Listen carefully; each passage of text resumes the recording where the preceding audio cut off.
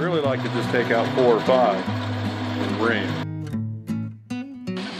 How to make some cones. If you've never removed a grease cap, here's how to do it. I'm just going to walk it off of there with a chisel under the lip. I don't want to drive the chisel in very far. And as it raises out, I can move the chisel back to keep the lip up on this edge here. And I should be able to pry it out of there momentarily.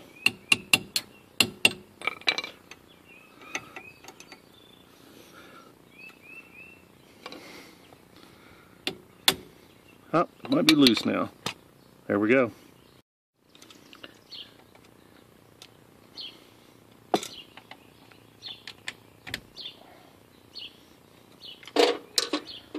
Bent up the little bearing or the little keeper there.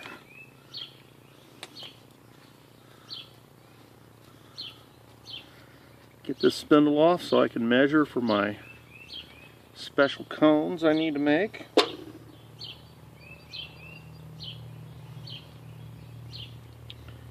Get this retaining washer out here. I'll be very careful to keep all this stuff very clean.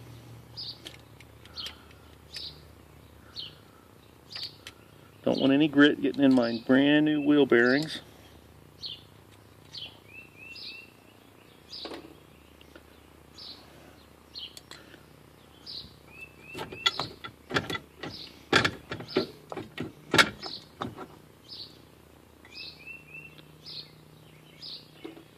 So far I'm stacking everything in the bearing cap.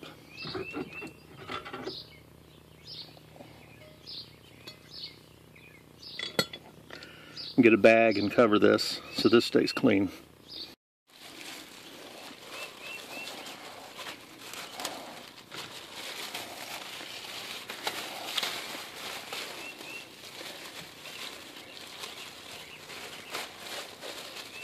Particularly, I know there's a rainstorm coming and there's going to be a lot of blowing.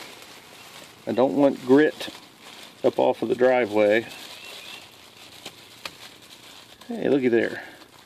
Don't want grit up off the driveway getting on my axle, which has got grease on it, which would be sticky and collect everything that touched it. So we've got that protected good now. The next trick is I got to get this bearing and seal out of here and try not to damage the seal. I may have to buy new seals. Well, here's a chunk of metal I can make one of my cones out of. This is some kind of collet. There's a thread and a taper here. I don't know, some kind of custom adapter somebody made for something that's just in my scrap pile.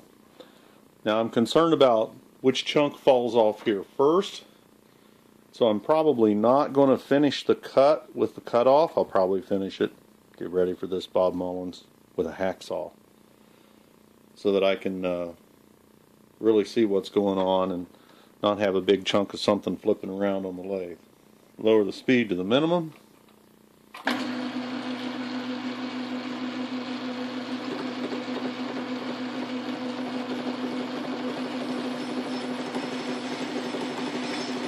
Interrupted cut on a cutoff tool. Boy, I got that cutoff tool hanging out there a lot. Maybe I can pull it in some, I don't know. Just take my time.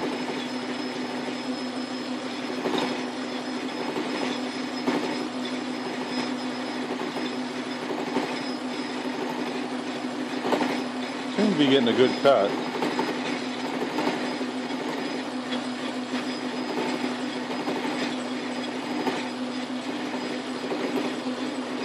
Seeing that next time I go to the scrapyard I need to get some stock in the 2, 2.5, and 3-inch diameter range. I got stuff under 2 and I got stuff 4 inches. Okay.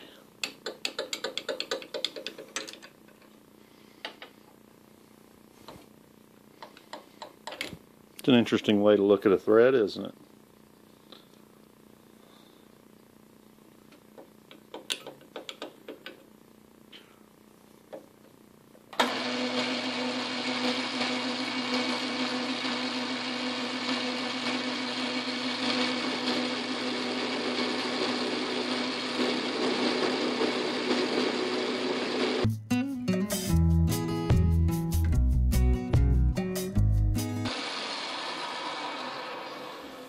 saw kerf in there.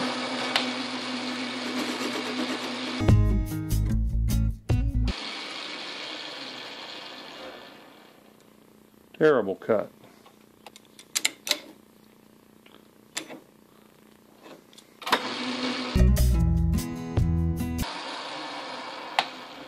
It's a little better, I guess.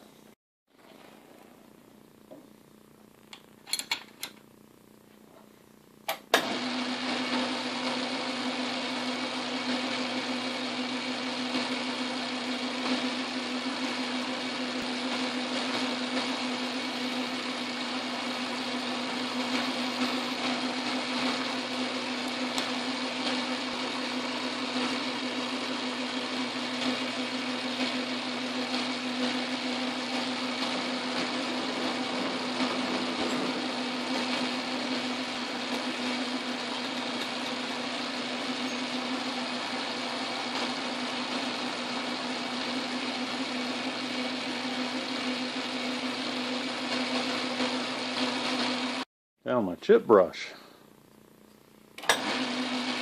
Temporarily misplaced it. I'm going to drill this hole out to just under 3/4.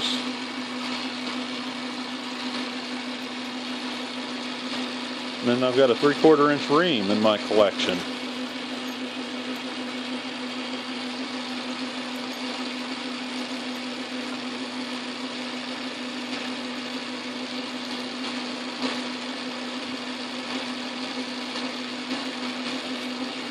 Luckily,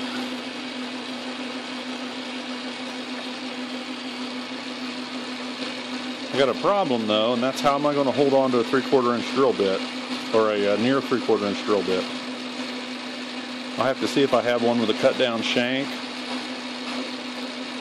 or I might have to show a secret tool that I have.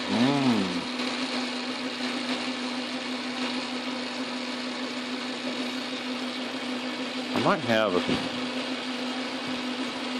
a drill bit with a number 2 paper on it I can use. I have to look at that.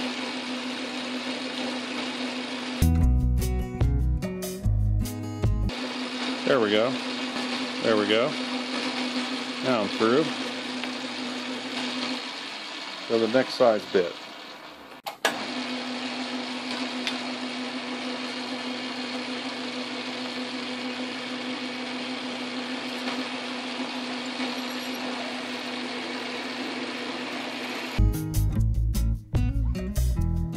Now we're going to 1/2 inch after, I think that was a little over 3/8. We're going to slow this puppy down.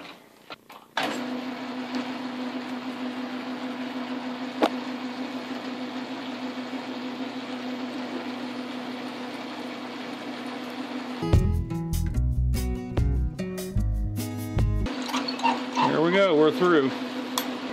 Now we got to go to secret drill bits.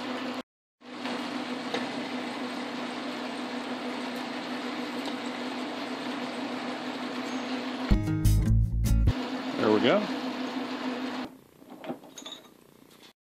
Alright, I found two 23/32 bits.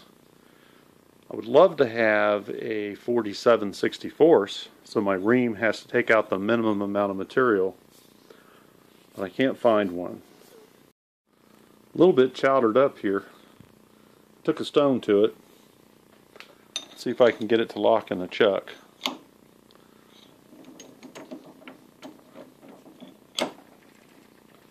It may just take. Probably going to have to slow this beast down. Let's give this speed a try.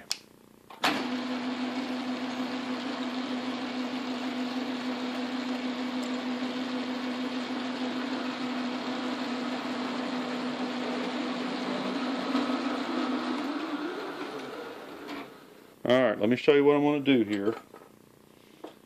I want to seat it better. I'm going to put this piece of wood up against my Acme screw and then strike it with this piece of metal. So it's hard to smack the drill bit in stoutly enough because you're afraid you're going to cut yourself.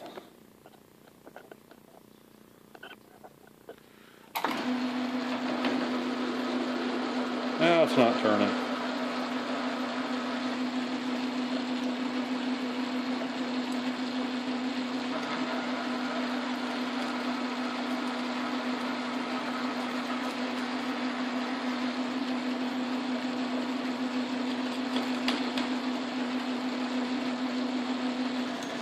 Oh.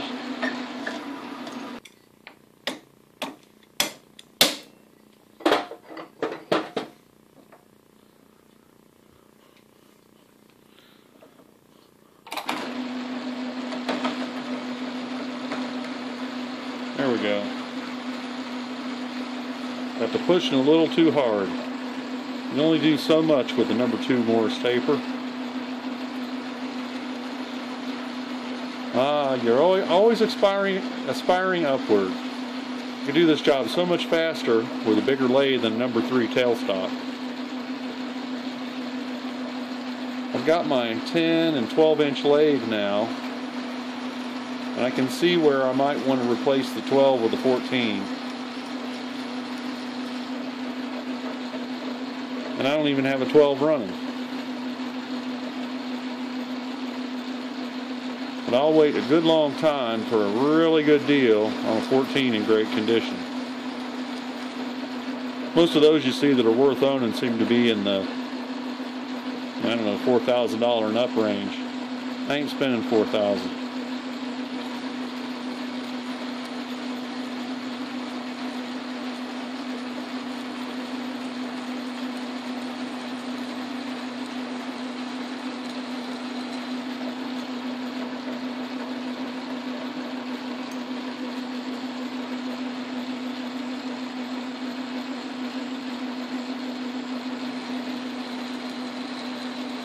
A lot of these tapered drill bits came from 2 deals.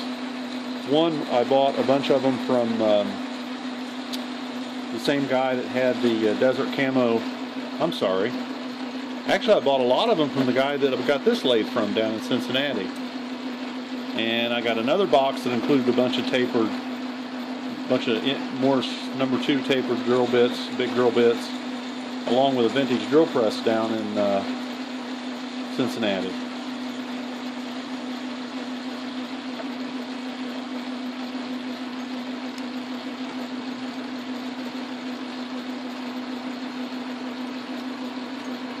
And that's the vintage drill press that you see next to my Craftsman toolbox. I think we're just about through, since we ran out of ram travel. Makes a lot more sense to slide the tailstock back and forth than to run the ram in and out.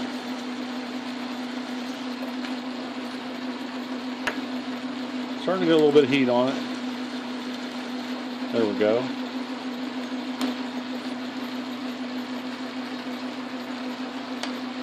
Next procedure is the ream. Look at that mama. 750. 5/8 shank.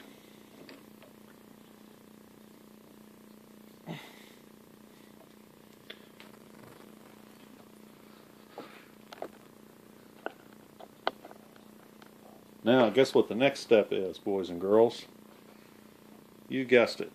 We're going to go to back gears. So we engage the back gear, pull the pin. Now we're going super slow. Look at that. Let's put plenty of juice on this.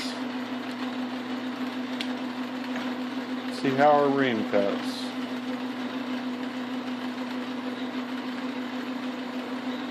Possibly be going a little faster.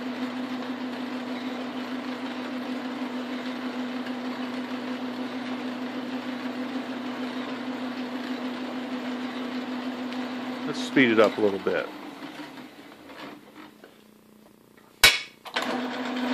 That looks like a good speed for a 3/4 inch ream.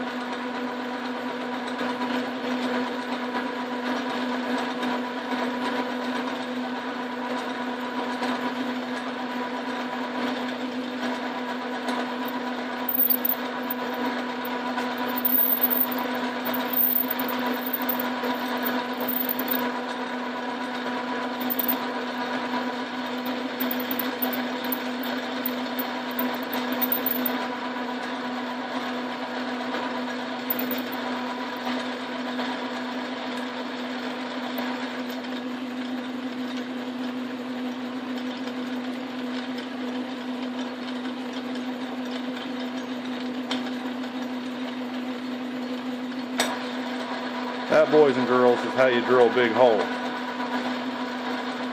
Several steps, work your way up. Really would have liked to have stopped the 64th short of it, not a 32nd.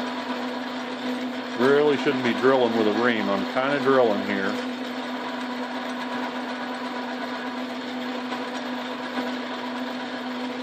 This is okay, just not ideal. Perfect world, I'd like to take not, 64th is about 16th thou. Really like to just take out 4 or 5 with a ream.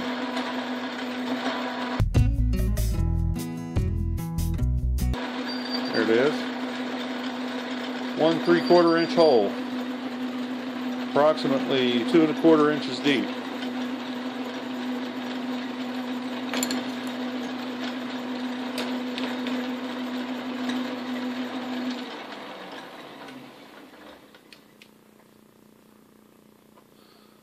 Let's take a half-ass measurement at it. Got 751.5 there. Plenty close enough for a wheel. Let's try our shaft in it. See how she fits.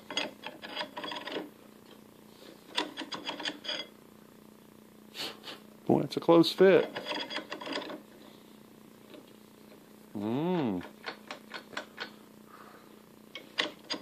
It's a tight fit. I may have some debris in there, or a bump on the shaft. We may have to run that ream in there a little longer.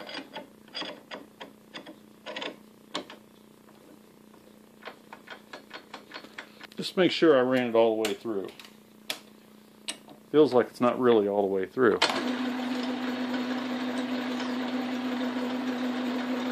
Oh yeah, it's all the way through.